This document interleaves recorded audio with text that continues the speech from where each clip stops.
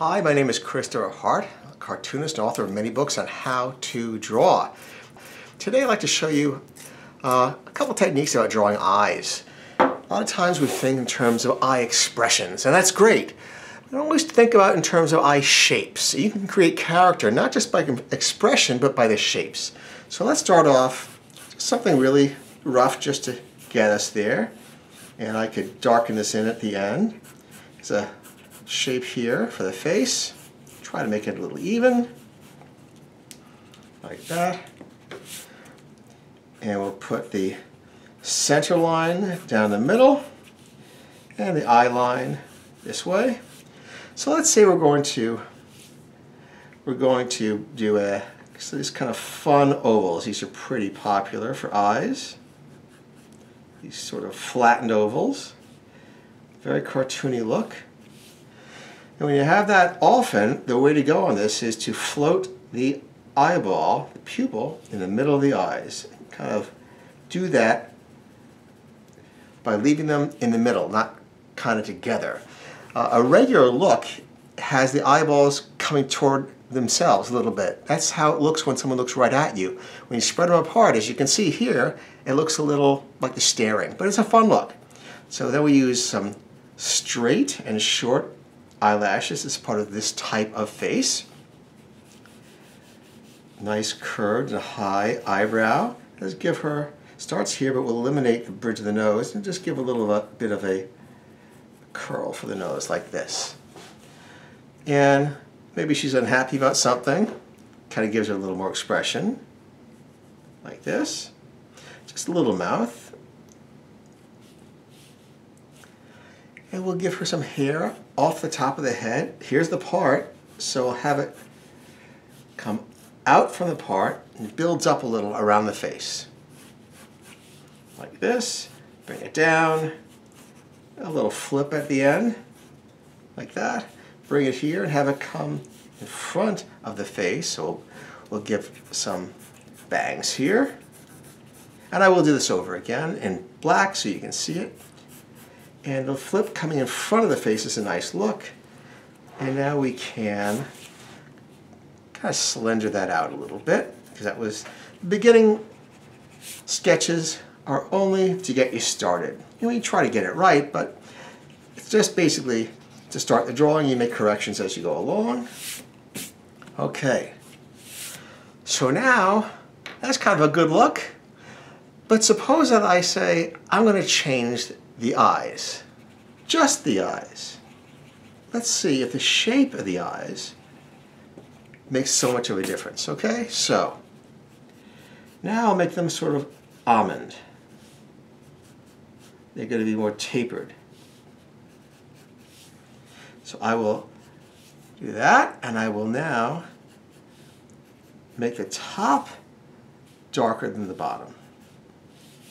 And I will slenderize those eyelashes like this. Instead of sharp little lines, kind of slender lines that kind of guide outward.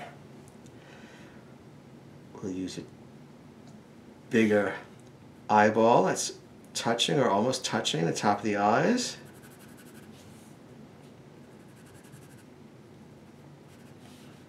Like this. Put this a little further back.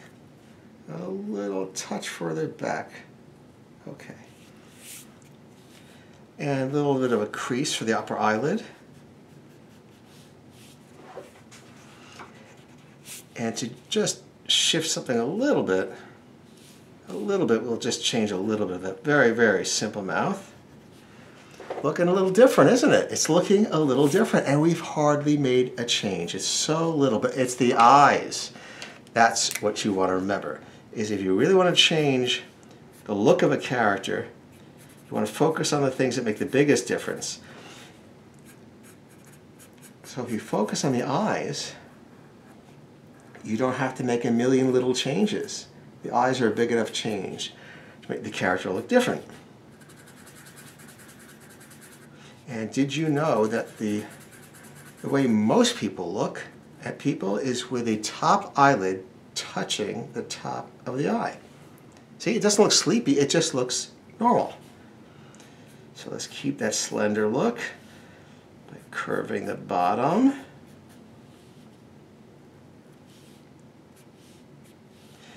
And eyebrows stay the same. You made a little change in the mouth. Lower lip, a little shadow there. Always put a little shadow in the lower lip.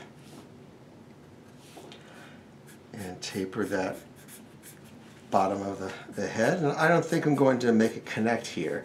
I think it's funnier if it just goes right down into a neck. A couple of brushed back lines like that. I'm going to thicken the upper eyelid a little bit more. And here's that curl of a nose. Bring this in and bring this in, same level. When I make sure something's the same level, what I frequently do is I go like this. I just measure it and I start drawing. And then I measure it and I start drawing. It's kind of a muscle memory thing and it helps.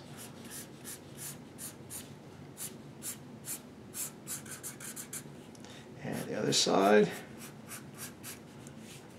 See, the center line helps in drawing hair because that's where usually the bangs part.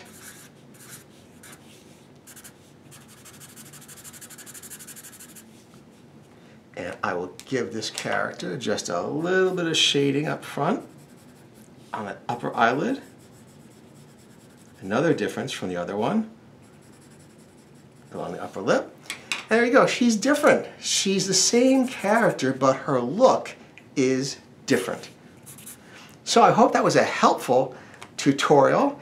And thank you for joining me. You can find my books everywhere, Amazon, Barnes & Nobles, Hobby Lobby, Michael's, Joann's, and your favorite booksellers. And I have new videos every Monday, so please subscribe. Bye-bye.